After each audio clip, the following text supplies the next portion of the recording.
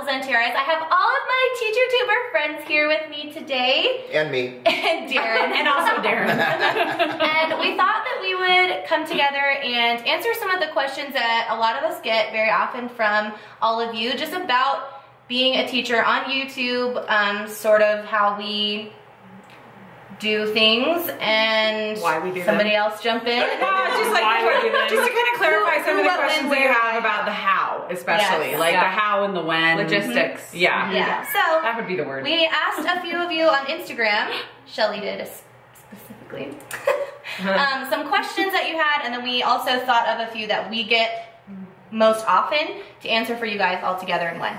Okay, so we're gonna answer about 5 questions here on my channel, and then the other 5 are going to be on Darin's channel. So come check it out. Yeah. Are you ready? Yes. Question number 1 was, who inspired you to start your channel? Sure, okay, I'll go. So, I don't know if there was really any one person that inspired me to Who did you start used a to channel. watch before Yeah, who did you watch? started? I watched Megan from Too Cool for Middle School when I first started, and then Michelle from Pocket Full of Primary. And then for me, it was more just like, I wanted to document my first year of teaching and look back and reflect on my practice. For me, that was the biggest thing. And then honestly, my husband, he was the one that bought the camera and was like, now you have no excuse. So that's kind of what happened for me. My husband as well. He was like, you always talk about it and just do it. So he bought me a camera and that was it. He's like, you don't have to do anything, just shoot your video. It's going to be super easy. I'll edit everything. Minimal work. Yeah. And by the way, we're gonna daily vlog. But wait, But I won't be on speak your in any of channel. it. Yeah. Well, I started doing YouTube with like my princess stuff. Yeah. And then I sort of dipped my toes into doing teaching. Like I watched Michelle and Megan because I thought about having kids. And so I looked up like teaching and pregnant, and then Megan came up and I watched her. And then when I met Jennifer was when I really got into like teaching content. And so she like is my biggest inspiration to start that. I don't know, I kind of like fell into it. The 2 like TeacherTubers that I watched before actually starting a channel were Real Rap with Reynolds and Megan from Too Cool for Middle School. And I just kind of on a whim was like, I wonder if I could do this. So I took out my iPhone and I just like did it. And then, yeah, I don't know. I just decided to do it. And it's like a good reflection piece, like Shelley was saying. Like it's so good for my teaching practice. So I didn't actually watch anyone. I'm like the worst at searching. So I was like, oh, let me see if there's any teachers on YouTube. And like nothing came up because again, I don't know how to search online. So I was like, I'll do this. And then as soon as I posted my first video, I found everybody. You guys know what breakout boxes are? No.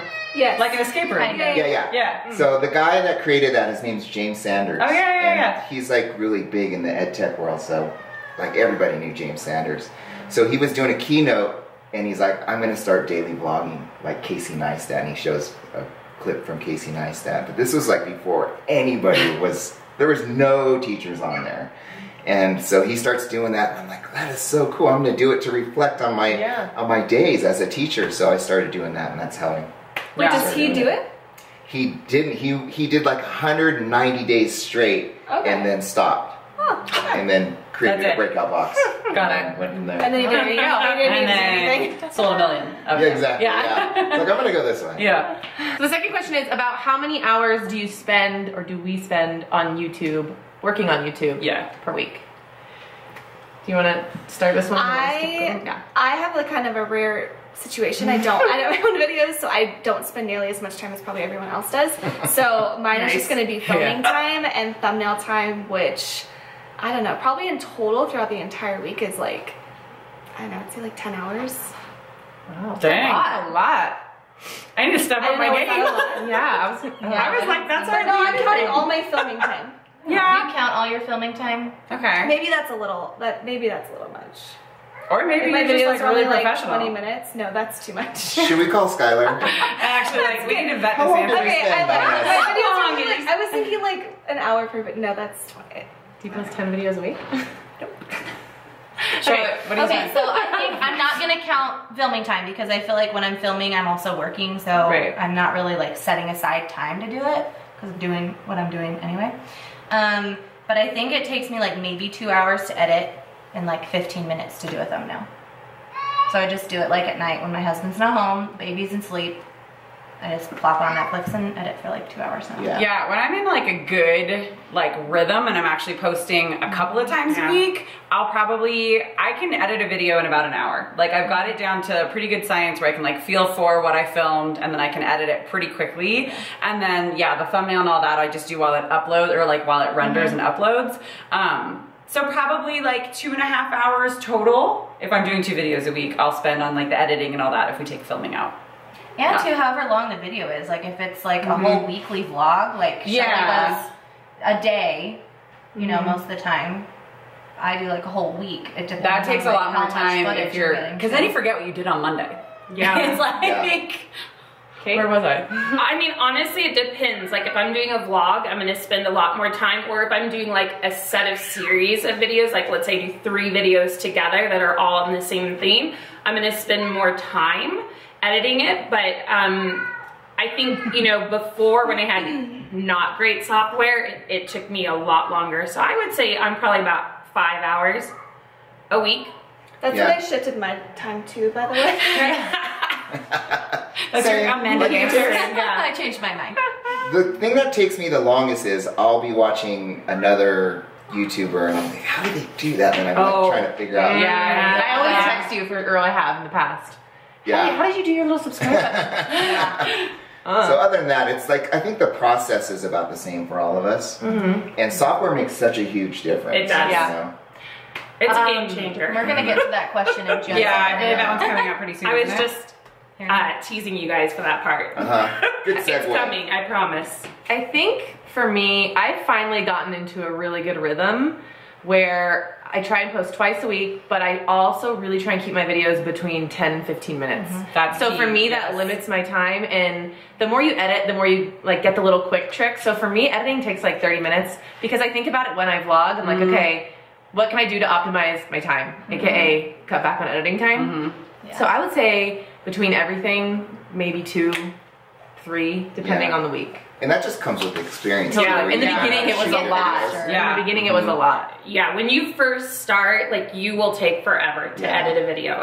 It's just how it is. Because you'll start with like 5 hours of footage and you got to get it down to 10 minutes. We all rambled in the beginning, I'm sure. Yeah. Well, wait, Now we know what we want to say. Now you have 17 minutes of footage down to 15. Yeah, you get way better. Some of us still ramble.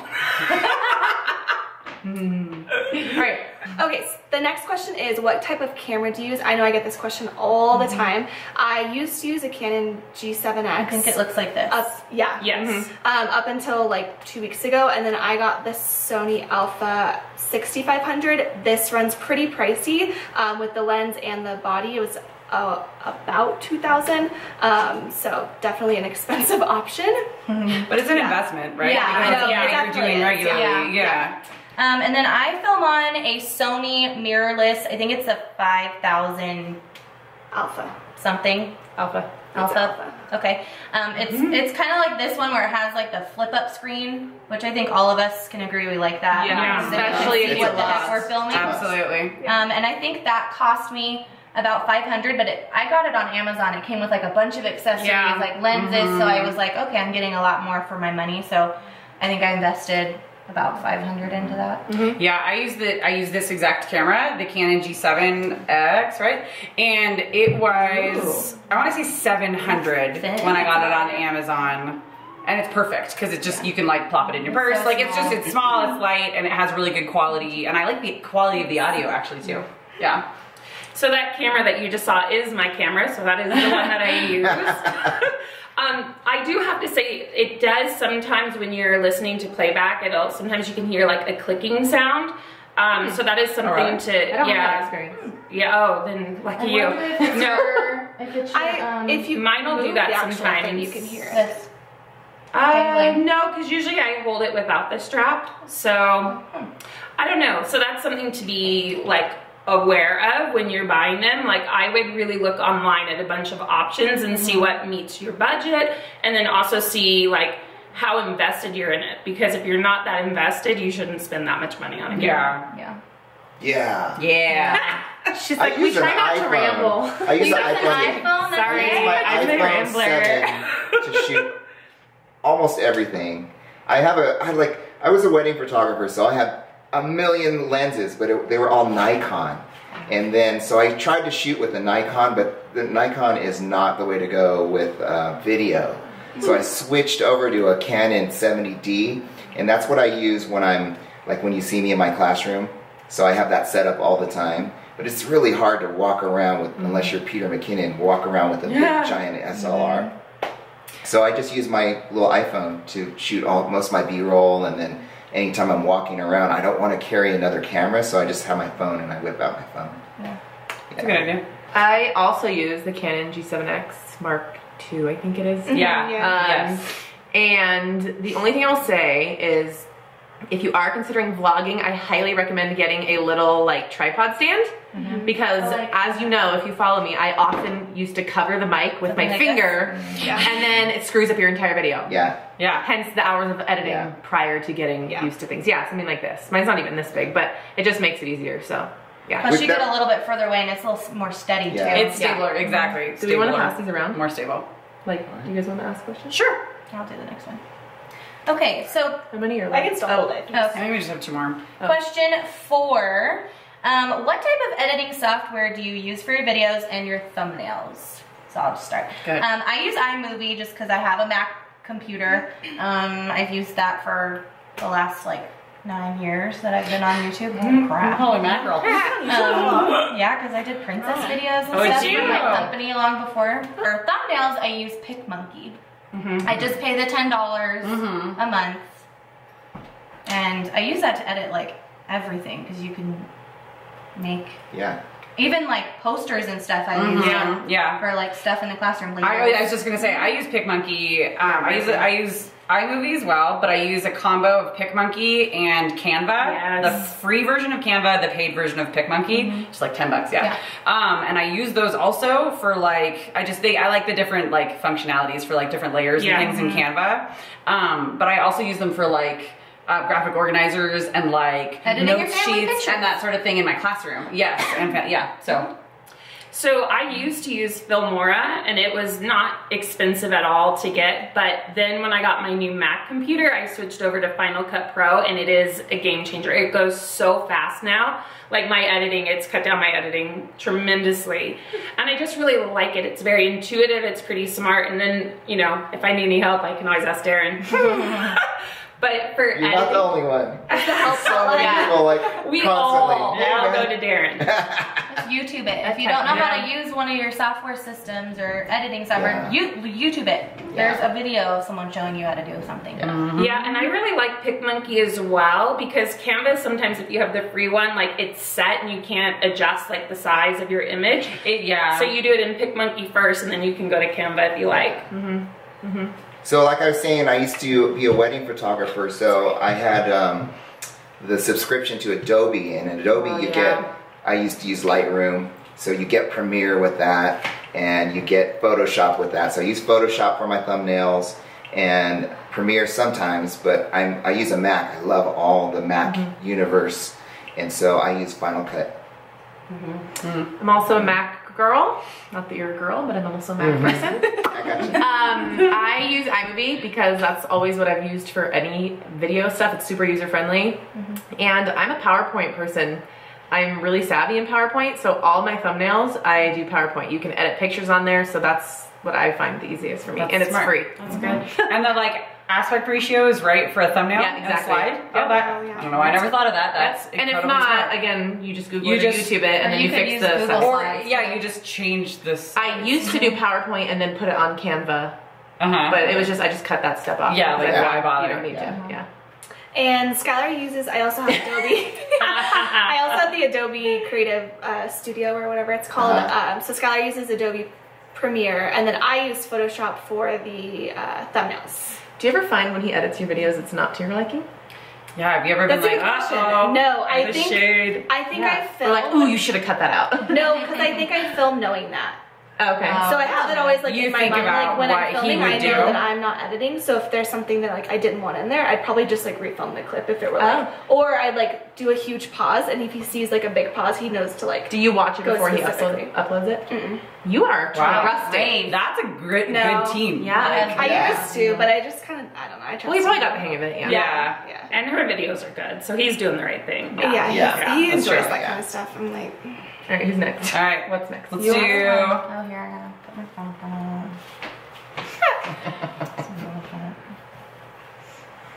Okay.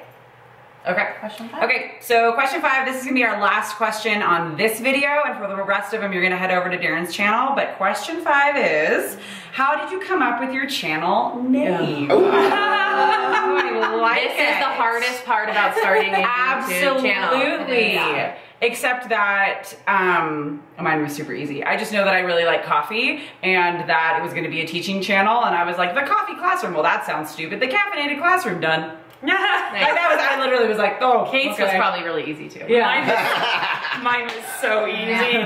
Okay, so I love a good nap. All right, I enjoy Wait, can we napping. talk about? This is not a Can nap, we define though. nap real quickly? Can anybody? What do you guys consider a comment down nap? below what you think Yes. a nap Yes. is. As in the amount How of long? time that Yeah, yeah. like. Because watch is in this, it. Kate. Okay. How long are your naps? Like 3 to 4 hours. That's my Not a sleep. nap. That's a night of sleep. That's a night. Jesus. Listen, teaching is tiring. I have to regenerate. But then, how long do you sleep at night? You know, it depends. 3 to 4 hours. And 3 to 4 hours. the sleepy teacher But was Mine is 10 hours. Life Yes. is just a series of naps. It really is. So yeah, sleepy teacher was easy for me. Yeah. Ed tech. I was a TOSA, an EdTech TOSA. So at Oh, the that time, makes so much sense. yeah, that I was Wait, what's a creating all this. TOSA? Teacher on on special special assignment. Yeah. So I used to go around to all Teacher the on special assignment. Thank you. Wait, what?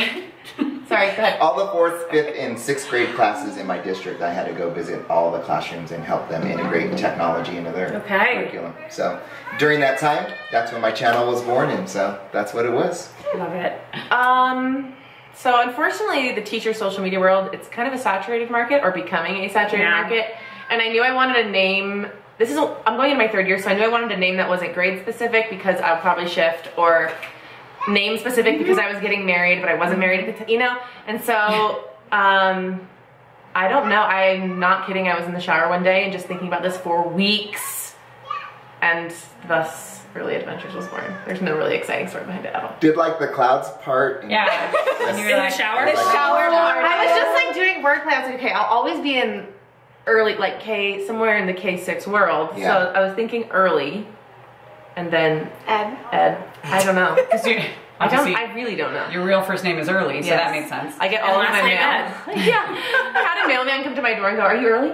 He's like, Yes, that's I had a Postmates come to me and he's like, sleepy? I was like, yep, that's me. Yeah, I'm one of the 7 dwarfs. All right, my name. I had no intention of like my social media growing like as much as it did when I originally did my 2nd grade life. Like it was just summertime. I had discovered the Instagram world of teaching, and I was obsessed. And I just wanted to kind of get on there, and I was getting ready to teach 2nd grade, and that's kind of where it came from. And then unfortunately, I should have probably changed it before I started even more, but now I'm kind of stuck.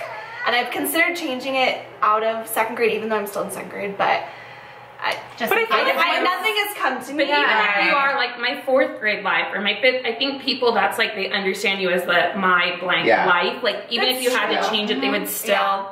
I thought about just rebranding just to like my name, but it scares me. I don't know why. Yeah. Because I feel like I would lose, or people wouldn't realize it's like a teaching related thing, and then so it's kind of messy. But I feel like could once go you Vanessa 2nd grade life and then just to your name. But I feel like once you create a brand, no matter whether it's grade specific or not, that's what people know you as, and that's just go with it, that's right? brand. Yeah. So, yeah. Because people do that. Yeah.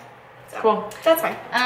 Well, I started doing princess videos, and I was also studying to be a teacher, so apples for teaching, tiaras for princess parties. Oh my god, I just now put that together. Like, I don't think I'm a princess. Like, I'm not that conceited. I just... We Those are can- my two jobs. I was thinking about that last night. I was like, maybe it's just like sparkly thing. What is wrong with I me? don't actually like sparkly car playthings too much, but Really?